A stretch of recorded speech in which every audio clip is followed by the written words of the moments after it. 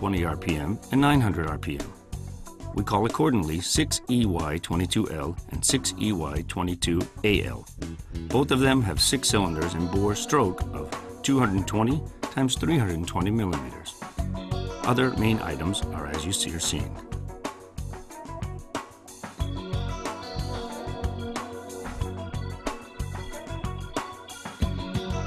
The rotation direction of crankshaft is counterclockwise, viewed from flywheel side. Cylinder is aligned in numerical order, number 1 cylinder, number 2 cylinder, viewed from flywheel side. The ignition order is how you are watching on the video.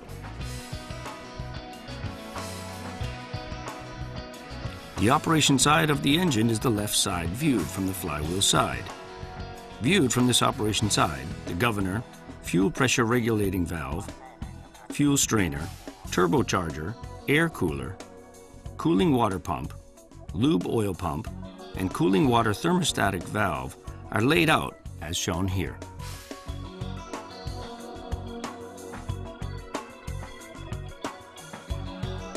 When viewed from the anti-operation side, the anti-flywheel side, the air motor, automatic backwashing strainer of lube oil cooler, lube oil thermostatic valve, and lube oil pump, etc. are laid out as shown here.